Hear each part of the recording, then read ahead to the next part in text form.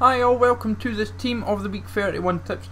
Team of the Week are now starting to be a little bit tricky in terms of getting kind of profits from, but there's still some smart investments to cover, mainly due to sniping aspects. So if you can smash links, be awesome, sub to the channel if you're new, follow me on Twitter at GZLegend. All the links are down below for playlists in the channel and social media links as always. Hopefully you've made some good profits, especially since some of these cards are going up quite nicely in value.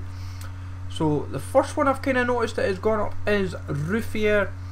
There was a couple I missed earlier on for just over 50k, it was about 51, 52k. He has now gone back up to around that 60 odd k mark, but he's one of the cheapest 80 informs out there, and it's kind of worth keeping in mind due to possible high rated SBCs.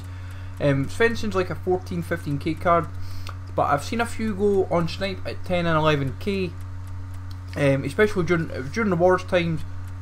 So be wary of that. Cards like Grimaldi, Anson and Pettersson, the three of them collectively they're like 10, 10.5k cards. The lowest bin generally has been 10, 750 and 11k, but all three respectively, if you're very patient and very wily, you can get them all for under 10k. Even like 95, 96, it's just a case of hoping that luck's on your side and you're just quick enough. But realistically, the three of them aren't the most appealing cards. Neither of them potentially really that useful. It's just more a case of sniping. Grosicki's 20k. He's one of the cheapest championship informs, and I would say if you're able to get one snipe, fair play. I haven't seen many. I missed one on Thursday night for 15k. That was my own fault, and I've missed a couple even less than that. It was 12.5. Lascelles, though, he's been like 15 to 18k, and he even dropped down at one point to 13, 14k. McCree, he dropped at 7, but he's now back up to 12, which is kind of mental. Not many on the market, so be wary of him. Babel is 18 to 20k. The highest I've seen him go is 21, 22, but he is currently a lot cheaper than a number of the 83s. So if you're preparing for Team of the Week, Team of the Season SBCs, then worth nabbing.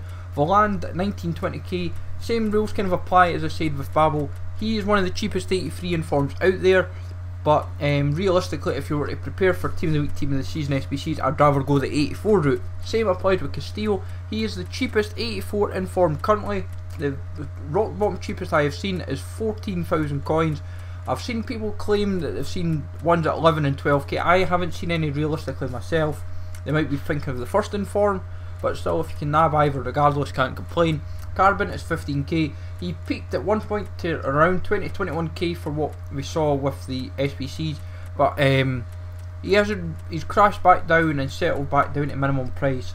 But realistically, it might need to take him to be out of packs to see any impact on his price. And the last card of the week is this dude. I ain't going to try and pronounce his name. I've still not been able to pronounce it perfectly yet, but he is around 9, 10k. And in my personal opinion, for a silver inform, you're going to have to open pre, you get one snipe for 6 or 7k. In terms of like the man of the matches, all of them go for minimum price pretty much. Hydreki is another that I've seen a couple go for like 20, 24k. But the informs, they're the ones you want to mostly focus on. But for me just now, the 84s of Castillo and Babel appeal to me the most. Well, hopefully you find this useful. Let me know in the comments down below what you've been getting for profits and snipes. Take it easy all, smash likes as always, and I'll catch you all later.